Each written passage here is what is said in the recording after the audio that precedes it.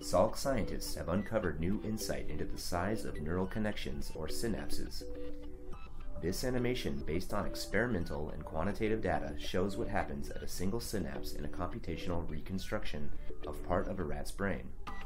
Green shows a neuron's axon, which carries a signal away from the neuron to activate a second neuron. Yellow shows the second neuron's dendrite, which receives information. Many proteins, as well as calcium, are involved in sending a signal from one neuron to another.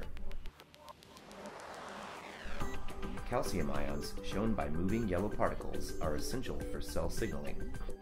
As an axon builds its electrical voltage, the voltage-gated calcium channels open and calcium builds up in the axon. The large amount of calcium causes chemicals called neurotransmitters to be released from the axon. Translucent orbs at the bottom of the green axon contain neurotransmitters and release them in bursts of green particles to the second neuron. About 1,500 to 2,000 molecules are released from each vesicle. These neurotransmitters diffuse to the dendrite, binding and activating receptor proteins on the second neuron.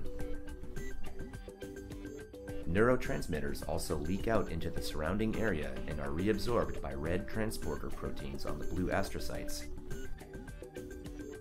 In the dendrite, green and blue show neurotransmitter receptor proteins, which control the amount of electrical signaling and the amount of calcium coming into the second neuron.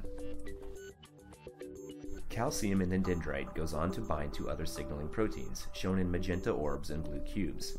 If the signal is strong enough, it will be successfully transmitted into the second neuron's dendrite. This starts a domino effect where more receptors are letting in even more calcium.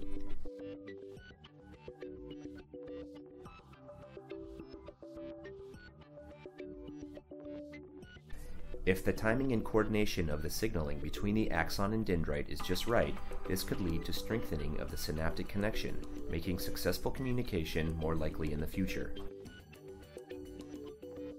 This is a process that happens at each synapse.